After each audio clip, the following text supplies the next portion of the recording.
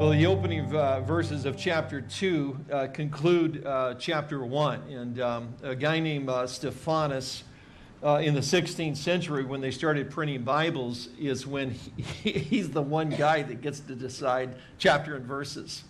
And so he didn't do well here right at the beginning, because the first 3 verses of chapter 2 fit with and should be with chapter 1, the concluding overview of the 7 days of creation. There's actually a technical term. It's an echo called an inclusio that is supposed to be part of this opening thought. God creates the heavens and the earth. They're without form and they're void. So then you have 3 days of creation talking about that formation. You have 3 days, the next 3 talking about they're being filled. And we talked about those days correspond, day 1 and 4, 2 and 5, 3 and 6. And then the concluding statements are here in verses 1 to 3 of what is mistakenly actually chapter 2. When we talk about the seventh day, and keep in mind that in the text it never says Shabbat or Sabbath, it's seventh day. But that becomes critical and important, we'll see, because it is called holy and it becomes unique. And we'll talk about some of its uniqueness in a moment. And then it becomes a pivotal, the day of worship, of course, under the Mosaic covenant with the Jewish people.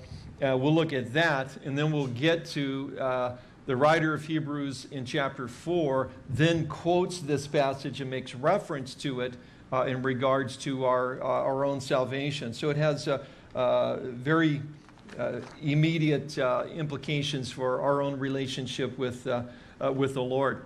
Confusing also because of the fact that you get, when we get to this idea of Sabbath day, and again, sometimes I'll say in Hebrew it's Shabbat. We just actually say it in English as Sabbath. And so I'll kind of float back and forth and say it the proper way as well. So at least you're familiar with the term, both having the same meaning. And sometimes, you know, even locally, we'll have great confusion over how to pronounce certain words, and we just get used to saying them. I remember when I first came, moved back to the islands as a young guy, and I would always just, you know, hear, you know, is it Hawaii or Hawaii? And I finally, you know, got my nerve up, and I asked somebody that I figured probably ought to know. And I said, which is it, Hawaii or Hawaii? He says, it's Hawaii. And I said, thank you. He said, you're welcome. So it didn't really help me out, you know. We still kind of struggle with these things. So Shabbat, Sabbath, they both work. There's the other whole idea of you've got Protestant churches in the Western world, including the United States, that somehow take this Jewish idea that we'll see as a sign of the covenant with Israel, and somehow they bring it over into a New Testament setting and then say that Sunday becomes the new Sabbath. Nah, I'm sorry, that's wrong. It's the seventh day. We worship on Sunday, because that's the day that Jesus rose from the dead in fulfillment of 2 Jewish feasts. He rose from the dead on the day of the Feast of Unleavened Bread, which is always worshipped or celebrated on a Sunday. And that's why the early church remembered the resurrection of Jesus Christ and the fulfillment of the Feast of Unleavened Bread on a Sunday. And then when you get to Pentecost, always worshipped on a Sunday, you have the church birth as the Holy Spirit is poured out. So those are the reason that we worship on a Sunday is because of the fulfillment of those 2 Jewish feasts. Because there is one particular denomination that meets on the Sabbath, on a Saturday, and they say they do that because the rest of the church is wrong, because they claim that in the 4th century under Constantine, in order to kind of placate the pagan gods, he has them begin to worship on Sunday in order to honor the sun god, from which that day is named after. And we have a theological term for that. It's called baloney. It's from the Greek balonai. But that's just not true. It goes back to this whole idea. So there's a lot of confusion even when we say Sabbath day, and hopefully this will clear some of those things up for us. Well, let's look at the first 3 verses of chapter 2. Thus the heavens and the earth and all the host of them were finished. And on the 7th day God ended his work which he had done. And he rested on the 7th day from all of his work which he had done. Then God blessed the 7th day and sanctified it, because in it he rested from all his work which God had created and made. So again, you've got this concluding statement to the things that we've been studying the last couple of 3 weeks. And the first thing we see about God resting, as I mentioned, it was a day that was unique. Now, Kenneth Matthews notes several things. The first thing, there was no creation formula, and God said, because his creative word was not required for this day. 2, the 7th day did not have the usual closing refrain, and there was evening and there was morning to indicate a day's end. The 7th day was the only day to be blessed and be made holy by God. The 7th day stood outside the paired days of creation because there was no corresponding day to it in the preceding days. As we saw with the days of forming and the days of filling, there's a direct correlation, 1 to 3, 2 to 4, and 5 to 6. Unlike 3 to 6, unlike this, the 6 creative days, the number of the days, 7th day, is repeated 3 times. So this is a unique day, and it's very, very important. It gets carried over into the relationship, becomes critical as a sign of the covenant with the Jewish people through whom the Messiah would come. And then the writer of Hebrews, as we'll get to chapter 4 here in just a little bit, he then quotes this passage. It's very important that we understand what it means when it says his work was done, that it was ceased, and why he made it holy, why he made it unique. It actually has a lot to help us understand our own relationship with the Lord in terms of the finished work of Jesus Christ on the cross.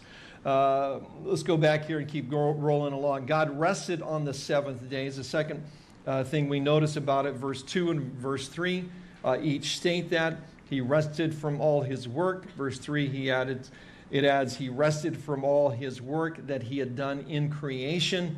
And in the Hebrew, transliterated into English, it's interesting. Line 1 would say, so God finished by the 7th day his work which he had done. Line 2, and he rested on the 7th day from all of his work which he had done. Line 3, and God blessed the 7th day and sanctified it. Line 4, because on it he rested from all of his work that God created to do. So what does it mean when it says that he rested? Well, it's not that he's taken a breather. Well, man, creating the universe, you deserve a day off. My goodness, had to be worn out over that. Even God gets tired, No, that's not actually what it means at all. God continues his work of redemption and so many other things.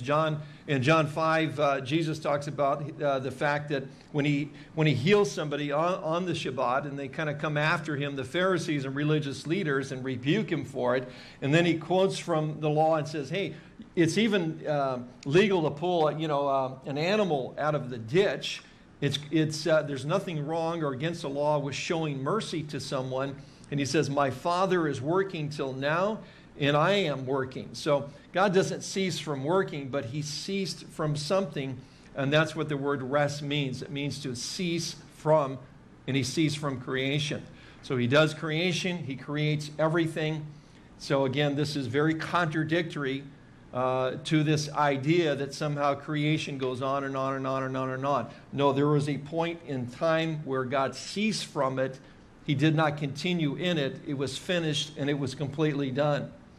And if we don't understand that, we're going to miss entirely the whole point of what the writer wants to say to us in Hebrews chapter 4.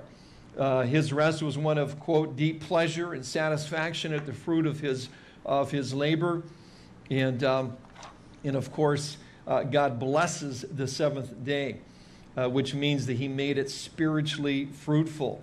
And we see him using the same words in terms of the creation of living creatures, and then Adam and Eve, in both cases, adding to that, be fruitful and multiply. And he would have it be fruitful in our lives as well. He also says that it's made holy or unique. And To be made holy means to be set apart for God's purposes.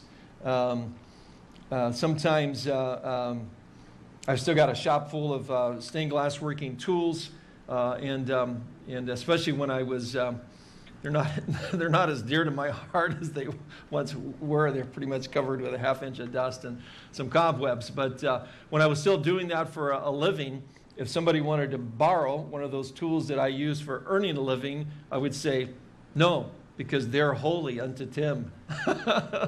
They are set apart for my purposes to earn a living, and no, go get your own.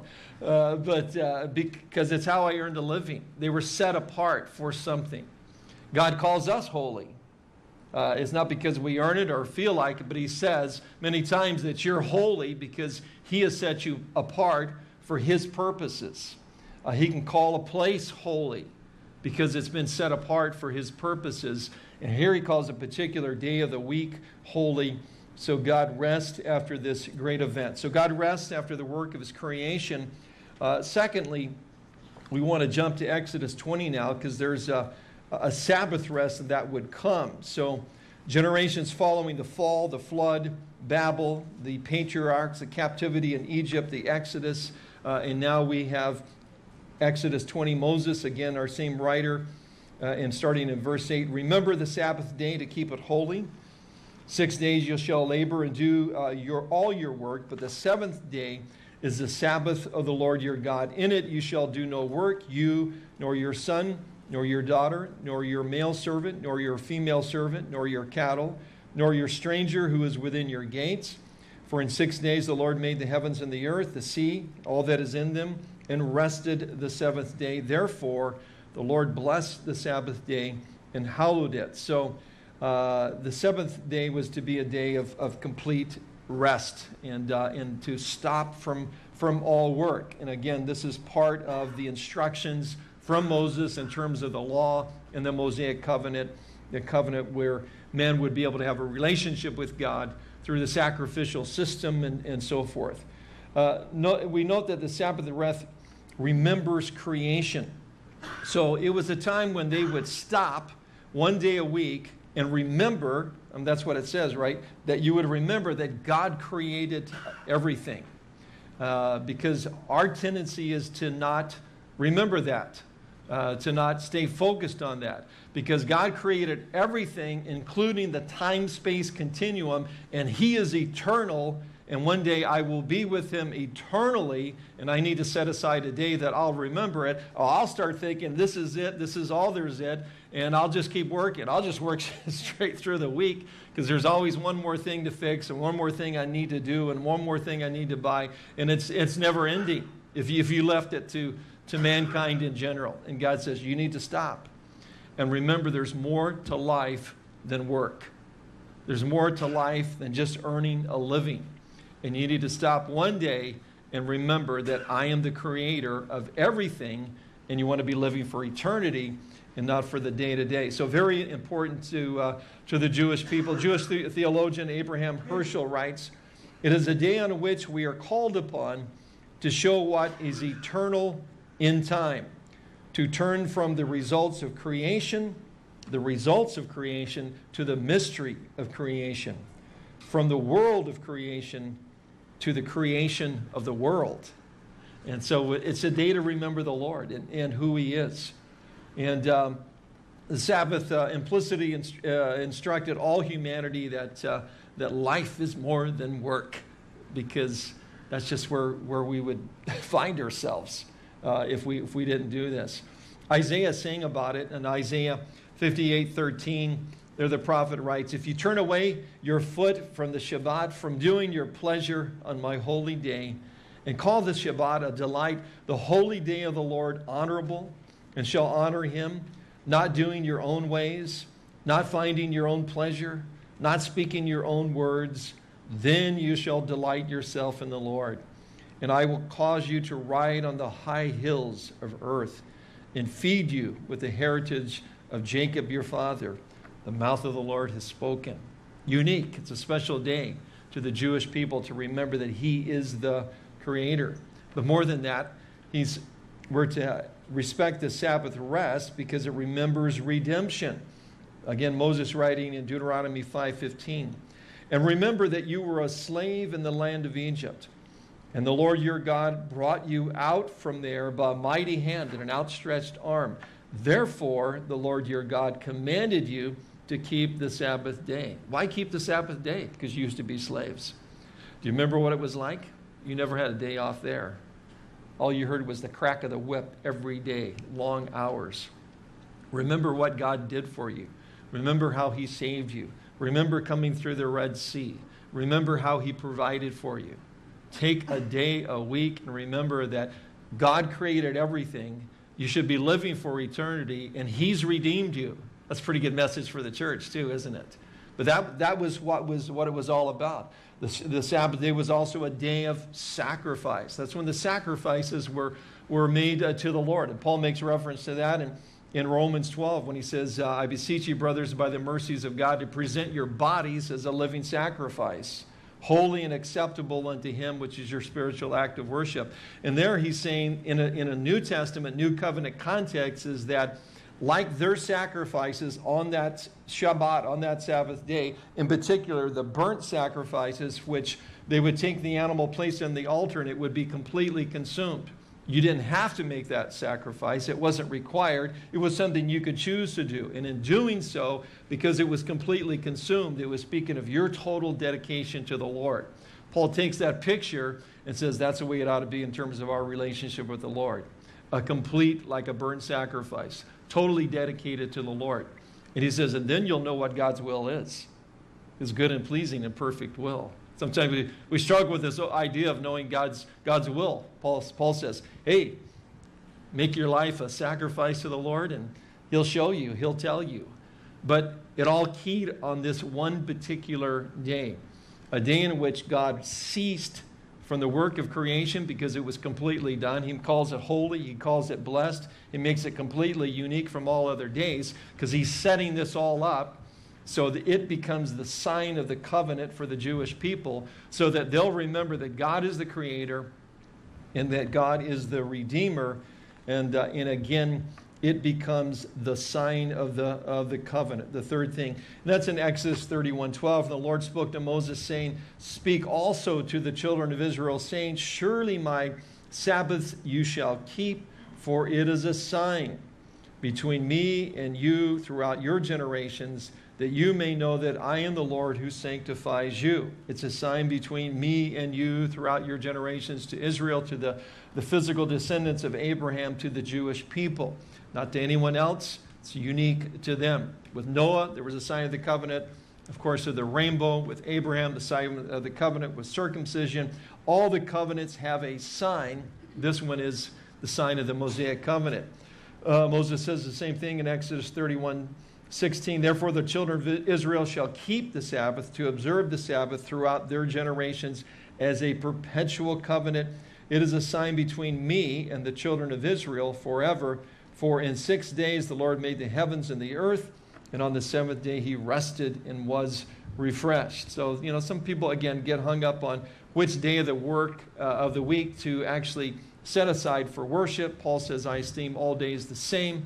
We have reasons why the church traditionally has worshiped on Sunday, and it really shouldn't even be an issue which day you worship unless you're Jewish. And then because of these commands, you've got a little bit of an issue. But again, we're under the new covenant, which then is the greater or outweighs the old covenant, and no longer under the law. Now, there's a lot of we say Messianic or Jewish believers that believe Jesus is the Messiah and so forth, and are saved by faith the same we are, and they choose to worship on Saturday, on the seventh day, on the Sabbath, because they're trying to remember their own heritage as well as reach out to others that don't know the Lord yet. So it's a unique sign of the covenant with God's people, with Israel.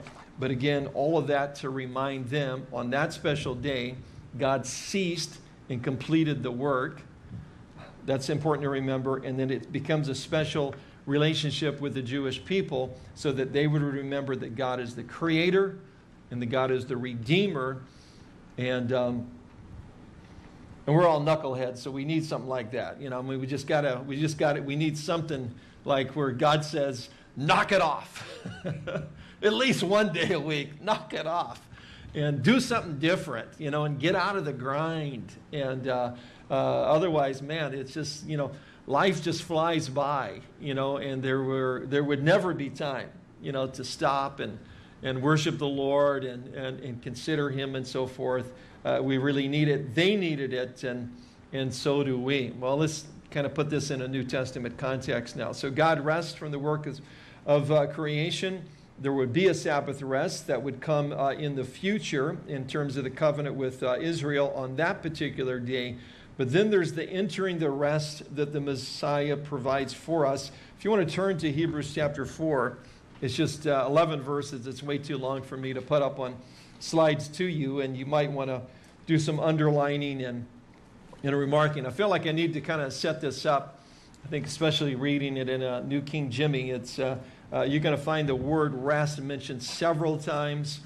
He's going to quote from our passage in Genesis. He's going to quote from a reference to the children of Israel and the wilderness wandering, and something Joshua says. He's going to also make reference to what David says in Psalm 95 about that, and he's going under the assumption that you know all of that. So he can just mention them briefly, and you know exactly what he's talking about, because he's writing to a group of Jewish believers living somewhere in southern Judah.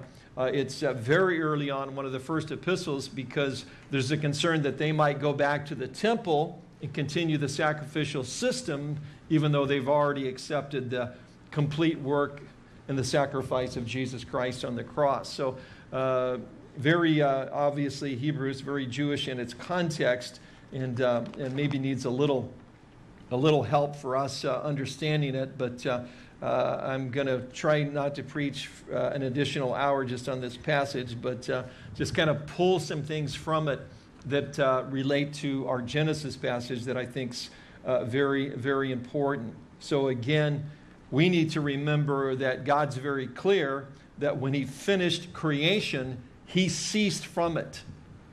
It was over. It was done. It was finished. Because if we don't get that, if we got God still working and creating, then we don't have Jesus Christ in our salvation complete on the cross. And we have to keep working to attain our salvation. So that's the illustration he's going to. If God ceased and it was complete, and when Jesus died on the cross, it ceased and it was complete. And there's nothing you or I could ever do to improve upon by our good works our position before God. That's his whole point.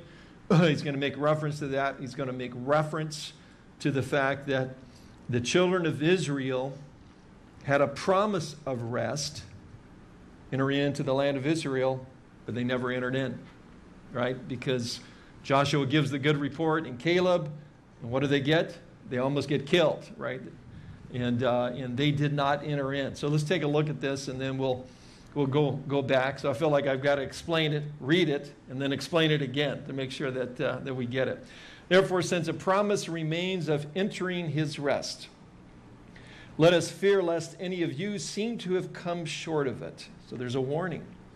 For indeed the gospel was preached to us as well as to them. Wow, the gospel was preached to us and to the children of Israel? How did that happen? We'll look at that in a moment. But the word which they heard did not profit them, not being mixed with faith to those who heard it. That was their problem. They had a promise, but they didn't combine it with faith. For we who have believed do enter that rest, as he has said, so I swore in my wrath, they shall not enter my rest. They couldn't go into the land of Israel, although the works were finished from the foundation of the world. For he has spoken in a certain place of the seventh day in this way, and God rested on the seventh day from all his works. And again in this place, they shall not enter my rest. God finished from his works, but they're not going to enter. How come? Verse 6, since therefore it remains that some must enter it, and those to whom it was first preached did not enter because of disobedience. Again, he designates a certain day, saying in David today, after such a long time. As it has been said, today, if you will hear his voice, do not harden your hearts. For if Joshua had given them rest by getting them into the land, then he would have not afterwards, David, spoken of another day. There remains therefore a rest for the people of God. For he who has entered his rest has himself also ceased from his works. It's important that we cease from our works, trying to earn our righteousness as God did from his.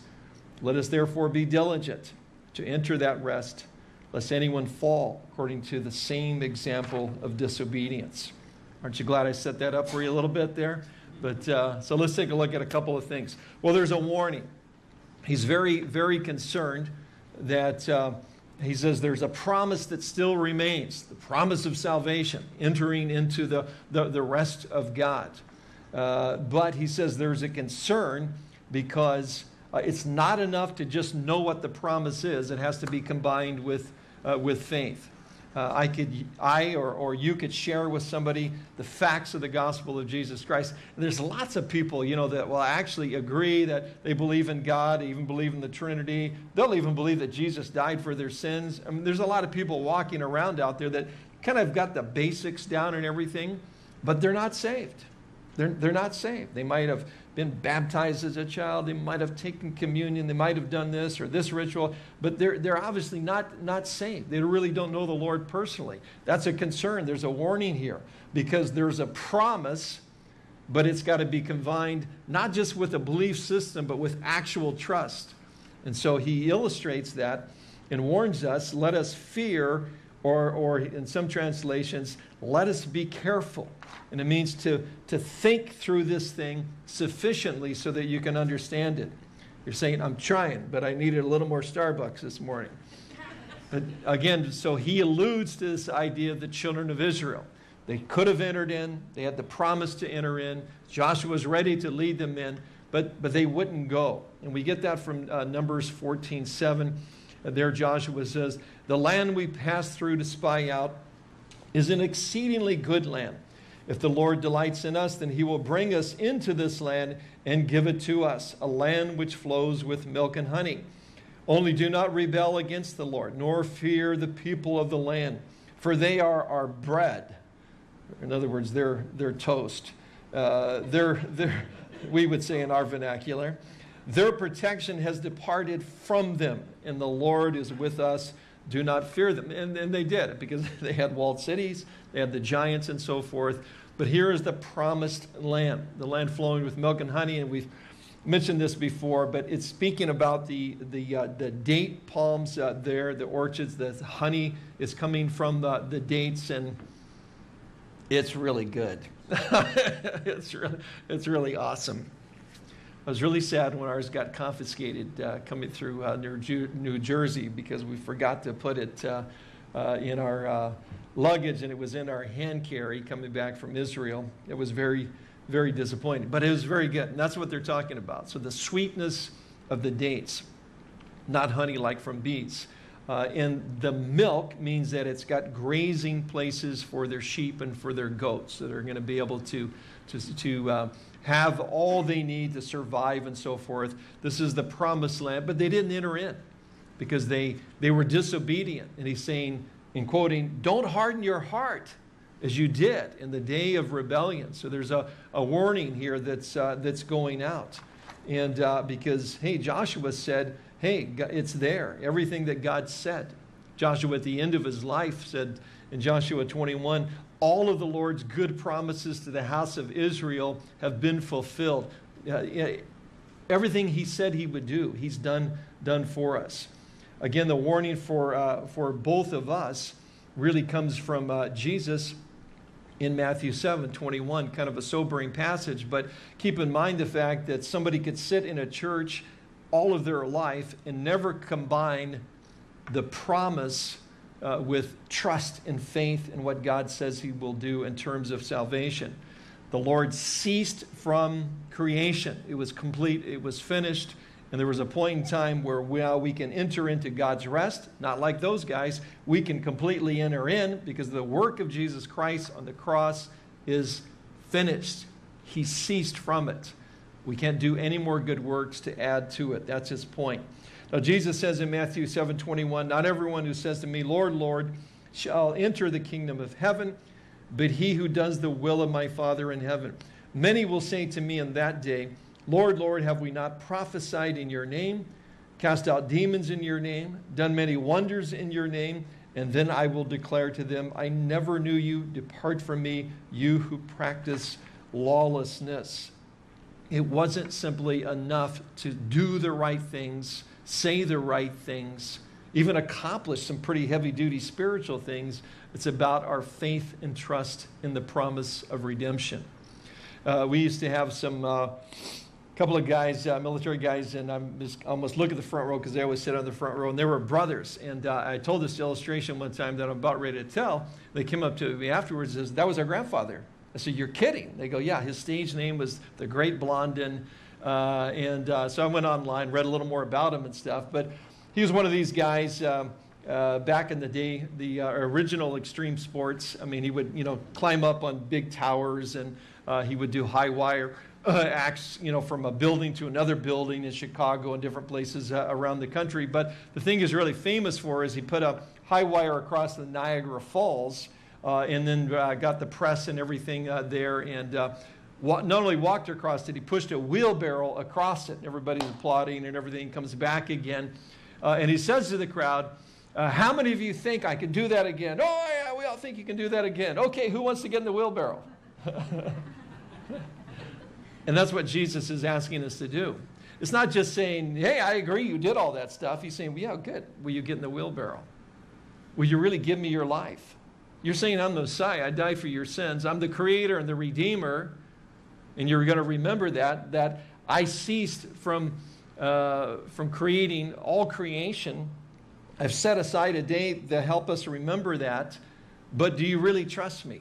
And will you trust me with your life? Because there's a danger, like the children of Israel. They walked through the Red Sea. They had the Shekinah glory of God. They had the pillar of fire at night. They had the cloud by day. They had God's presence right there. It's like, what do you need? It wasn't an issue did they believe in God or believe God's presence was leading. It's like, yeah, I'm pretty sure it's like right there. Just look that way. Yeah, I think God is God with us. I'm just going to look that way a little bit, but not too long. I don't know sure what happens if you stare. It's like they had a fear of God. They had a belief in God. It wasn't an issue. But when push came to shove, did they really trust God? And the writer here says, take the warning. Don't harden your heart like they did in a time of rebellion. And again, his whole point, then he quotes our passage in Genesis to say, Jesus Christ finished everything on the cross in the same way that God finished all of creation, and he rested. And now we can rest in him. If we believe, then we've entered that rest. And, it's not resting in ourselves, in what we can do. Like I mentioned earlier, I'm glad I don't have to rest in me. I'd just be really tired spiritually. That's not it. It's resting in Jesus, in his finished work on the cross. Again, on the seventh day, God ended his work, which he had done, and he rested on the seventh day from all of his work, which he had done. And again, it's finished. We can enter into it. It's combining these things of faith and trust with the promise. There's a story of Hudson Taylor of when he was making several trips, of course, over the course of his lifetime from Great Britain to China. And at one point in time, they were on a sailing ship and they were stalled. There was no winds. And so the captain, knowing of the reputation of Hudson Taylor, comes to him and says, will you pray that God would cause the winds to come up? And Hudson Taylor said, will you raise your sails? Like, do you believe? It's like, you put your sails up, I'll start praying. It's like, do we really expect God's going to do something? Is there a trust combined with the promise? When we trust Jesus Christ as our Savior, we come into his rest. Jesus said this in Matthew 11, familiar passage, maybe it'll have a little more meaning now. Come to me, all you who are labor and are heavy laden, and I will give you rest. Take my yoke upon you and learn from me, for I am gentle and lowly in heart, and you'll find rest for your souls. For my yoke is easy and my burden is light. Jesus offers us rest for our souls, speaking about salvation and redemption and his finished work on the cross. But will you come to me and accept it? And it combine faith with the promise, because Jesus ceased from his work on the cross when he was done, in the same way that God the Father ceased from creation on that seventh day, made it holy, made it blessed, set it apart as unique, because he needed that to teach the children of Israel something unique about remembering God, that he is the Redeemer and the Creator, so that Jesus could come along and actually fulfill the whole thing in terms of resting from the work of salvation for us. Amen? Does that help? Next time the devil beats you up over you're not such a good Christian, just kick him out. You know, just tell him, forget it, buddy. You know, I already know that Jesus did it all. You know, that's what we say when the devil comes knocking on the door, let Jesus answer it. You know, because we can all suffer condemnation because we all struggle with sin at times. And we're going to keep struggling until we're with the Lord. So there's a present rest we enter into. That future rest, of course, is heaven, where Paul says, no eye has seen, no ear has heard, neither has it entered the heart of man, the things of God is prepared for us. They're too awesome, and it's going to be a glorious day. Let's pray. Lord, we thank you that we can enter your rest, and we thank you that you're the Creator, the Redeemer, and loved us so much. You sent the Messiah to die for our sins, and with his death and his burial and his resurrection, he did everything for us to be saved. We don't have to continue to earn it, to strive towards it. It's something that we're to rest in. Lord, and we thank you that we have a day to worship you. And we remember that you rose on the first day. We remember the church was born on the first day when your Holy Spirit was poured out. Lord, and we want to, as Paul says, esteem every day the same, though, just to worship you every day, to remember you, to cry out to you. Lord, so we just pray for that continued work in our lives. But Lord, we're thankful for the rest that we have in our souls. We ask this in Jesus' name. Amen.